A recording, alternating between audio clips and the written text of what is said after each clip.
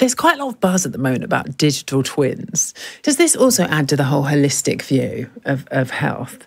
I mean, is there an idea of making a kind of digital twin of yourself for healthcare purposes? Yeah, we see that a lot, and it can mean different things for different people, right? There is the idea that the digital twin is kind of a simulation of someone with a similar persona, for example, and then that can be a good proxy to interrogate the potential impact of different types of interventions. And then digital twin can mean something quite different for the pharma industry, for example, where there's a lot of work trying to see how far we can go with in silico arms, for example, of clinical trials. If we manage to assemble virtual cohorts that are allowing us to, in the end,